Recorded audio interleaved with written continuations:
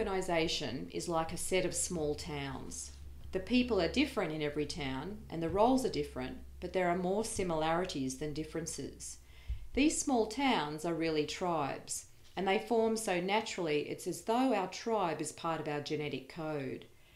Tribes are collectives of people who in organisations get work done, sometimes a lot of work. Tribes are the basic building block of any large human effort.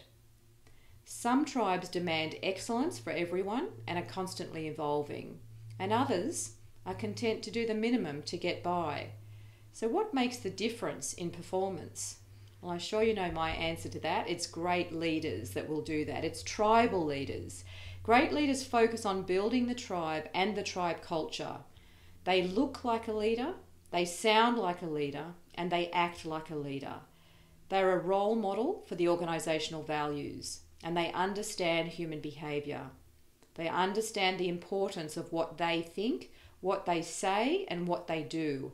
And they know that when you change the language and behaviour in your tribe, you change the tribe itself. If tribes are the most powerful vehicles within organisations, culture are their engines. So what is tribal leadership? What do I mean by this? Well, according to David Logan, John King and Hayley Fisher-Wright, tribal leaders focus their efforts on building the tribe. A tribal leader is someone who is actively upgrading the culture within their tribe. Actively is the key word there. A tribal leader is someone who knows that culture is what makes the difference and figures out their tribe's current culture. There's someone who knows how to nudge their tribe from one stage to the next. Now that nudging and moving up stage by stage is going to be important today, so listen out for that. So let's have a look at the 5 stages of a tribe. Logan, King and Fisher-Wright say that tribes evolve through 5 stages of development. At each cultural stage there is a specific cultural fingerprint made up of the language that people use and observable behaviour toward others in the tribe.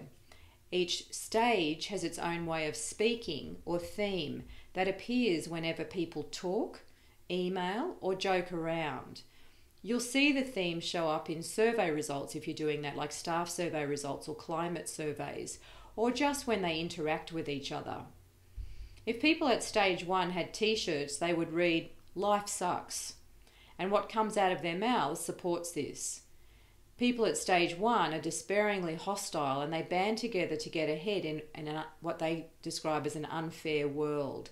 Now, luckily, only 2% of teams are at this level, and most organisations act quickly to expel these people. In 25% of workplace tribes, the dominant culture is stage 2, which is actually a quantum leap from stage 1. People at this level use language centred on "my life sucks" rather than "all life sucks" and behave in a separate and apathetic way. Stage 3 is the dominant culture in 49% of workplace tribes and is reflected by "I'm great" language, with the undertone of "and you're not." The key words are I, me and mine, and it's about personal domination, competitiveness and what's in it for me. Stage 4 represents 22% of tribes where the theme of people's communication is "we're great." There is a mood of tribal pride. Now, a "we're great" culture always has an adversary, so the full theme is "we're great and you're not," which usually refers to a competitor outside the organisation. So famous ones here, like that would be Apple versus Microsoft, for example. Now, in larger organisations, the competitor or the adversary might be a group within the same organisation, and you've probably seen a bit of that, a bit of competitiveness within an organisation. Now, stage 4 is where tribal leadership begins, and relationships take the form of stable partnerships. Stage 4 is the launching pad for stage 5, which reflects less than 2% of workplace cultures. Stage 5's t-shirt would read "Life's great," and they haven't been using any illicit substances either. Their language revolves around potential and their noble cause, not to beat a competitor, but because doing so will make a big difference, possibly even a global impact. This stage is pure leadership, pure vision, inspiration and high performance. Based on the research, most organisations have tribes that are a mixture of stages 2, 3 and 4, with most hovering around the dividing line between my life sucks and I'm great. And here's what results when you've got that. A battle ensues between the personal agenda-driven people at stage 3 and the vision-driven people at stage 4, with those at stage 2 largely sitting back to see who wins. People complain about all the politics around here, and there is a high level of frustration about why change is so hard to implement. Despite all the training provided, trust and communication are always the weak spots on staff surveys. So just think for a moment, does this sound familiar? The way to move the entire tribe's performance to the next level is to move the critical mass to the next stage. Now, this process involves moving many people forward individually by facilitating them to use a different language and to shift their behaviour accordingly.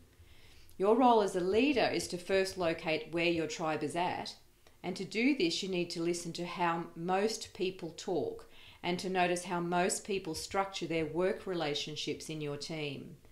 To help you do this, let's have a look at each tribal stage in a bit more detail. I'll take you through each stage one by one. And after I've gone through each stage, I'll take you through some suggestions about how to upgrade from one level to the next.